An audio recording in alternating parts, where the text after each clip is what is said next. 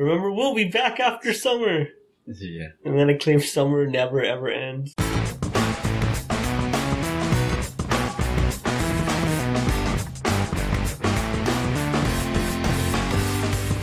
Okay, so, Norm is back.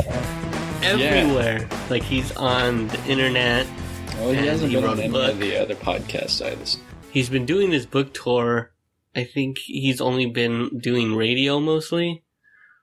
He was on the Howard Stern show. He was on the Adam Carolla podcast about a month ago. Well, I don't listen to I just look up what Norm MacDonald has been on. And then you, like, read a transcript of it? No, like, they usually upload it to YouTube or something. Or Adam Carolla podcast website. And the Adam Carolla one was probably the best one. Because, like, it's so hard to ask Norm, like, serious questions. Yeah. Like, he was dodging and telling jokes. Changing the subject. But I just finished reading his book also. Based on a true story. A memoir by Norm MacDonald. You sure about that? Well, that's the name of the book. Doesn't mean that's what it is, right? Well, it's based on. Yeah. But I finished it. It's like one of the funniest books ever. It's like he told real stories, but anytime the story got boring, he'd make it outlandishly funny. Save it with humor. Yeah. He does a lot of morphine in the book. Morphine? Like, basically, it feels like Norm MacDonald's take on the genre of celebrity autobiographies. Yeah.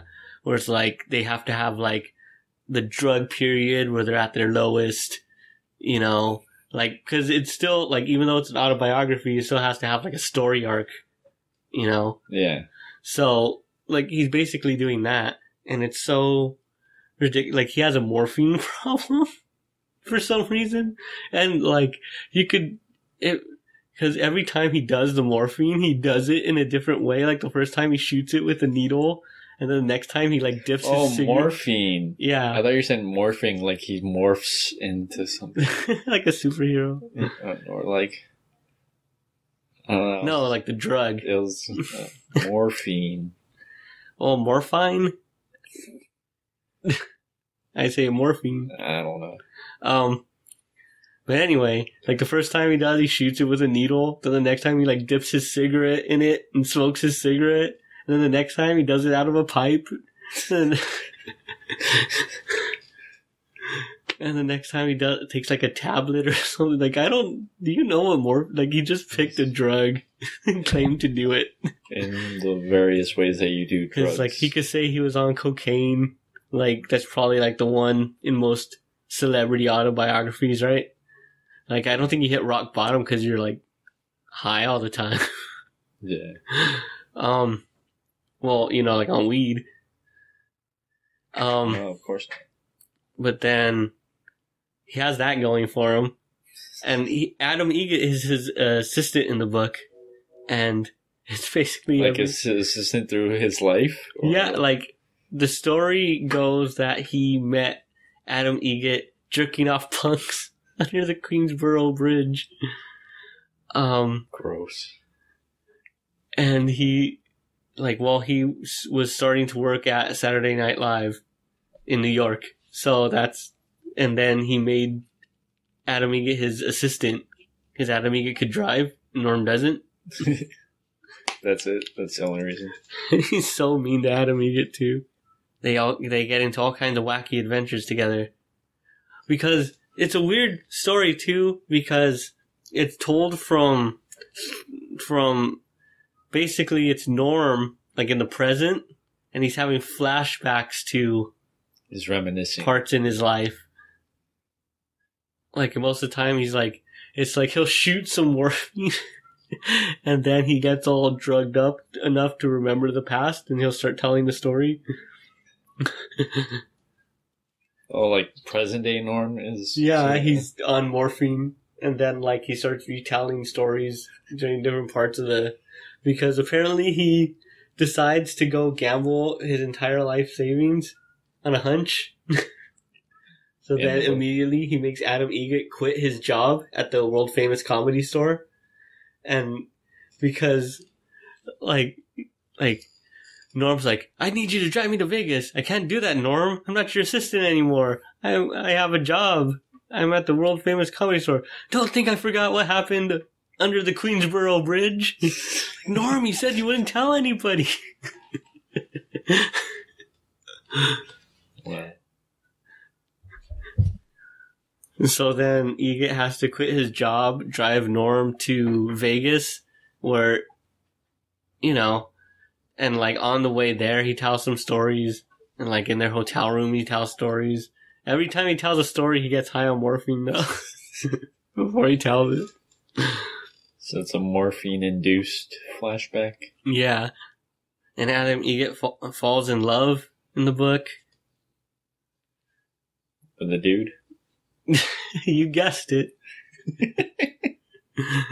Of course. That was one of the best lines. Like, it turns out she was a man. Like, She showed me really close, right in my face. Nice. But man, like every part of the thing was hilarious. We're talking about Norm MacDonald. I read a book, and it's Norm MacDonald's book. Slow-mo. Sounds like a good book. Oh man, it was the best. Like, he does have some serious moments, and they're always like, oh man, that was pretty deep. Like what? He has a story, where he meets a Make-A-Wish kid, and like the kid claims that he wants to go to SNL, like to see an episode of SNL be made. But then, like, the kid pulls Norm, and aside, and he tells him, like, he actually wants to club a baby seal before he dies. So then Norm has to take him on a to, like, Canada to go see club sealing, or seal clubbing. Going clubbing? So I'm not sure how much of that is true. Yeah. Who knows if any of it is true. Is there anything in there? When he meets the undercover cop, that was the best. That was great. It was because he asked Colin, because when he works at Saturday Night Live, he works with Sarah Silverman, and she's dating Dave Attell at the time, and so he goes to, Norm is in love with Sarah Silverman, so he goes to Colin Quinn, because Colin Quinn's from New York, and he asks Colin Quinn to hook him up with an assassin.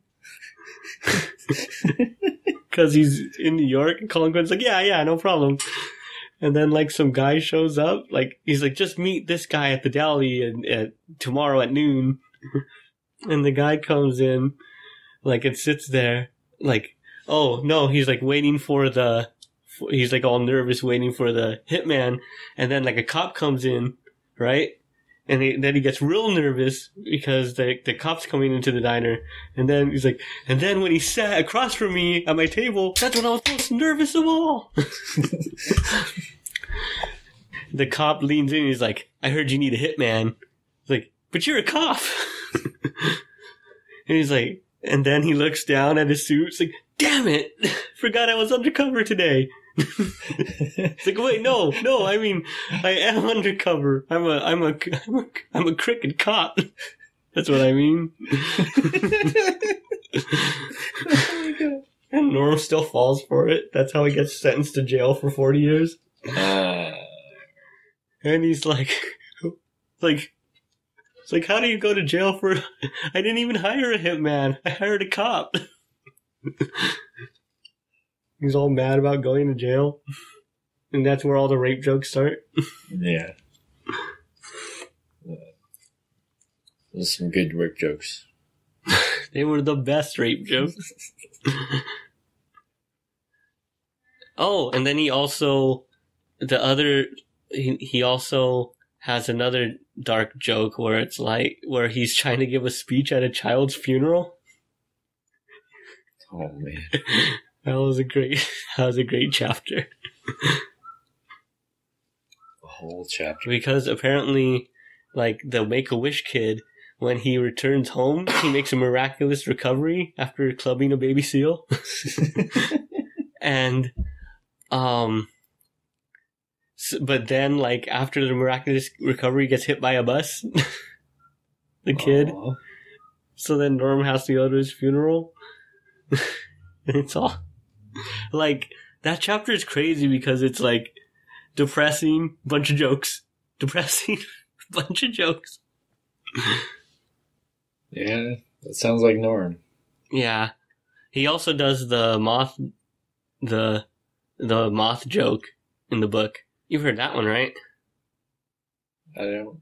The moth goes to a podiatrist's office. Do you want to say anything else about Norm and the book? He's the best. End of story. I feel like I gave too much of the book away already. Such a great What was your overall impression of the book? If everyone read it, Earth would be a better place.